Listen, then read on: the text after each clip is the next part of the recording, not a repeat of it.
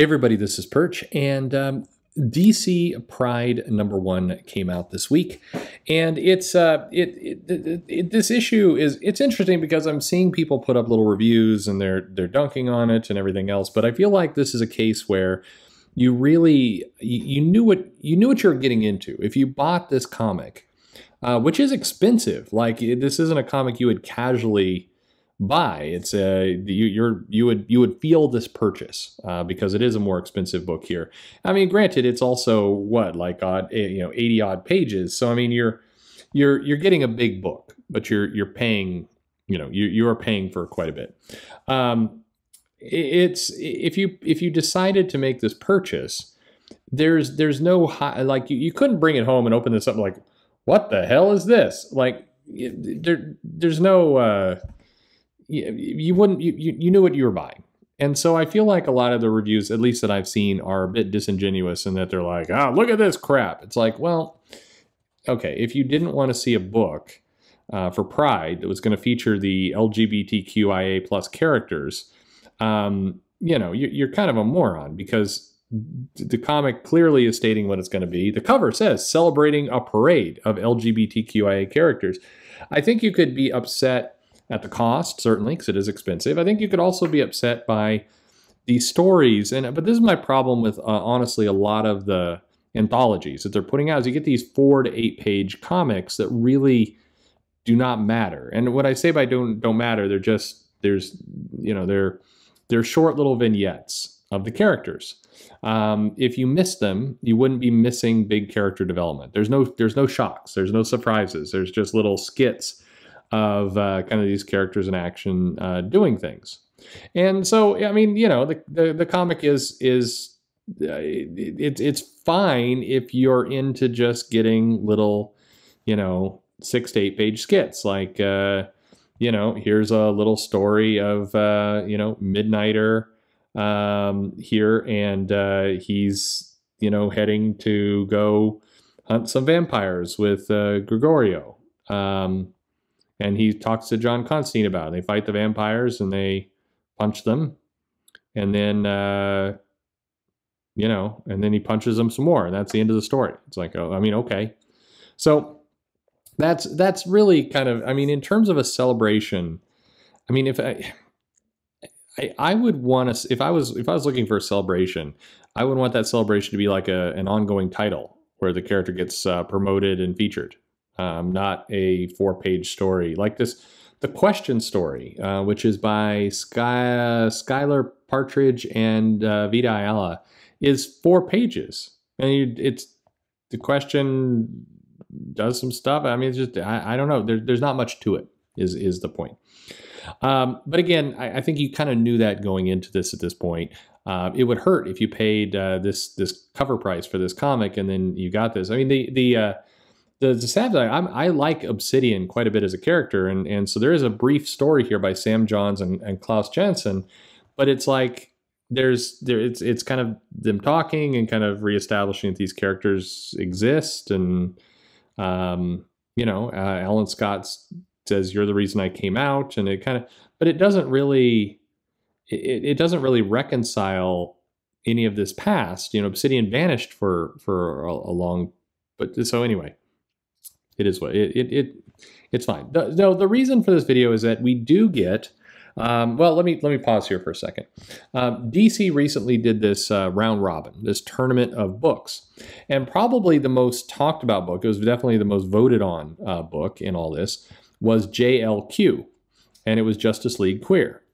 And it lost in the first round because it went up against Robins. And this made people very mad. They were saying you intentionally tanked the book because it was, you put it up against a Batman book and Batman beats everything. But we get a little preview of what this JLQ book would have been. So Andrew Wheeler, who did write the JLQ pitch, is joined by Luciano Vichetto, who I believe was going to do the New Warriors over at Marvel. And we get a brief story of what JLQ is going to be. So again, this is like an 8-page story. I think it's just, is that right? It's 7 pages, 7 or 8. It's 8 pages, 8-page story, and this comic basically features Jackson and Syl. Syl is, I think, a newer character. I don't recall seeing this character before.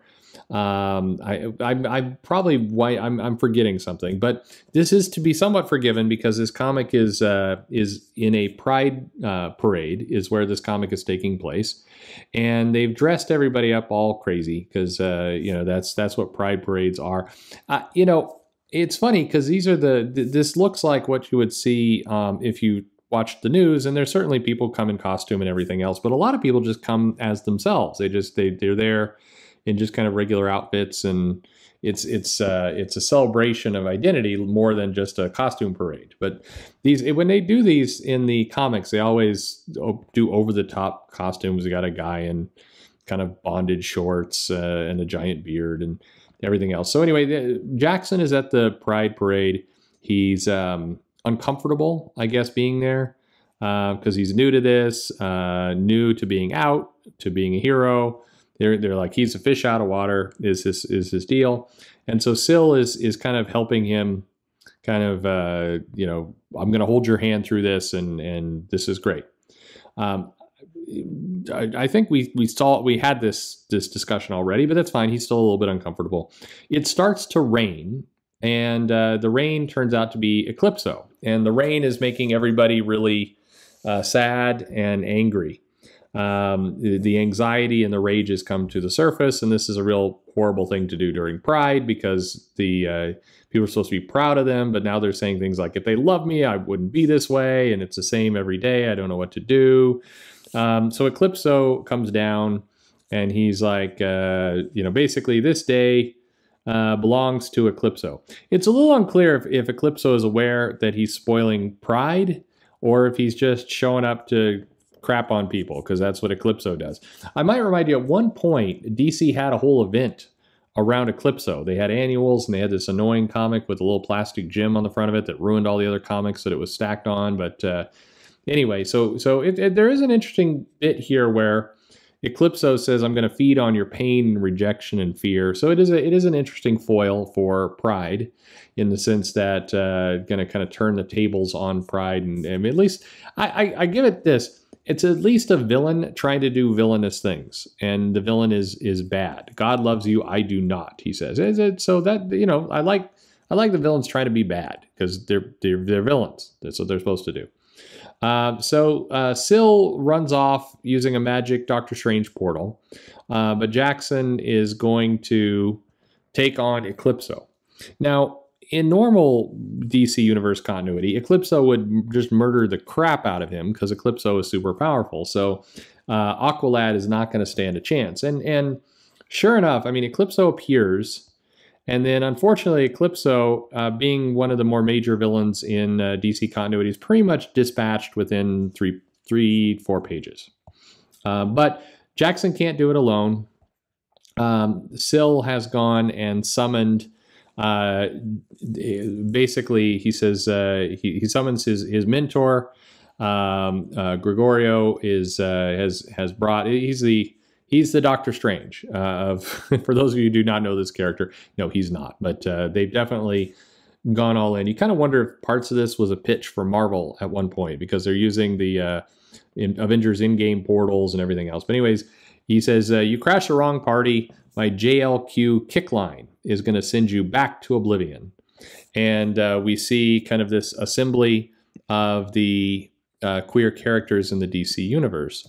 And again, I've had the same comment for other stories and other places, but it does. I always wonder, like, if you've got a major threat like Eclipso is going to just murder people and feed off their pain. I mean, he does establish himself as a super killer threat.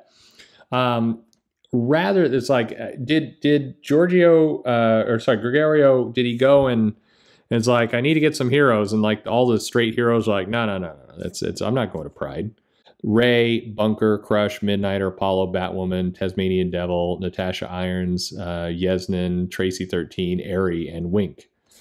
And that's cool, but it's Eclipso. You kind of want to go for Superman, Wonder Woman, and Batman, typically. I would think that's what you would be after. But you know, I mean, it's fine. It's fine. Why not? Extrano is basically he's had a makeover. They've definitely Doctor Strange the hell out of him here, but that's fine. Anyway, so this assembly of JLQ easily just beats the living shit out of Eclipso, and they basically push him into a portal to.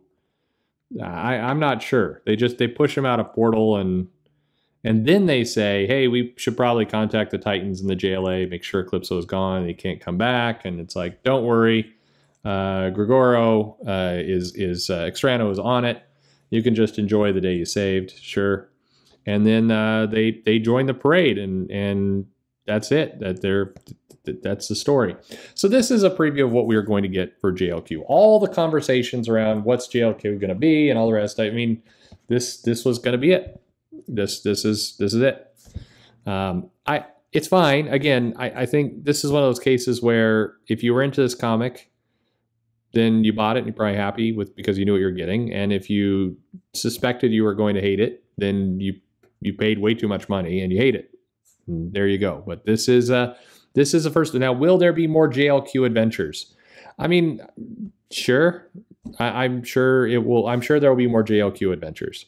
I still think any comic that any comic where it's like, hey, we got to fight a villain. Let's go get just this particular gender, race, ethnicity, whatever it happens to be. Like that's a weird thing to go with. But yeah, you know, it's your time. Anyway, did you pick up Pride, DC Pride? What'd you think of it? Love it? Hate it? Let me know in the comments below. Again, and if you hated it, why did you pick it up? Please do answer that question. Like, if you pick this up and you're like, oh man, I'm gonna hate this. Like, what are you doing? Like, why are you spending your money on this? If you know you're gonna hate it, why are you doing that to yourself? That seems very confusing to me. But anyway, let me know your thoughts in the comments below. Like and subscribe, and thanks for listening.